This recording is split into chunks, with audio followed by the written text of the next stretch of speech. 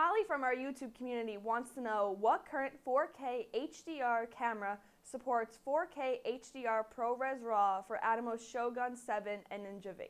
First, I want to go into something that's real important, and this is something that I felt all along from demos early on with the Atomos days, but HDR is super important. And when you let the average person look at a properly tuned monitor that has HDR, they will actually oftentimes with sports or a movie say that they like watching the HD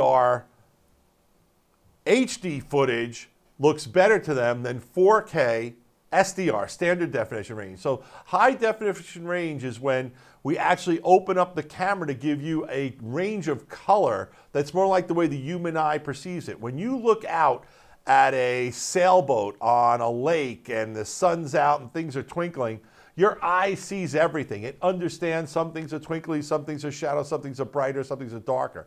With standard definition range cameras and video gear, you tend to have one of two things. Either you wash out the image because of the bright stuff, or you tone down the bright stuff so much that everything else becomes dark. So high dynamic range is a real important thing. And what the folks at Atomos have done is they've unlocked high dynamic range and 4K with this ProRes RAW technology, which of course means Apple if it's ProRes.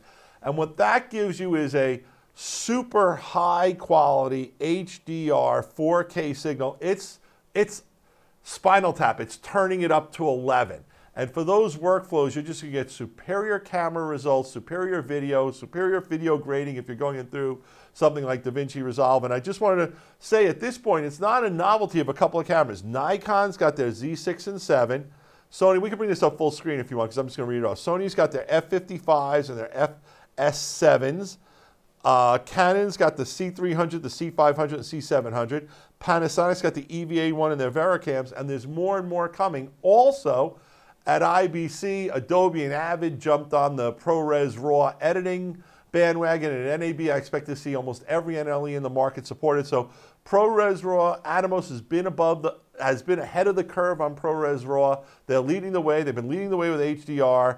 And if you've got a Ninja V or a Shogun 7 or you're thinking about getting one of these cameras that are listed, they're a match made in heaven. In fact, I would honestly say if you're going to buy one of these cameras on this list and you're not going to buy a Ninja V or a Shogun 7, you're doing yourself a disservice, because that's how you're going to unlock the best quality video possible from those cameras. So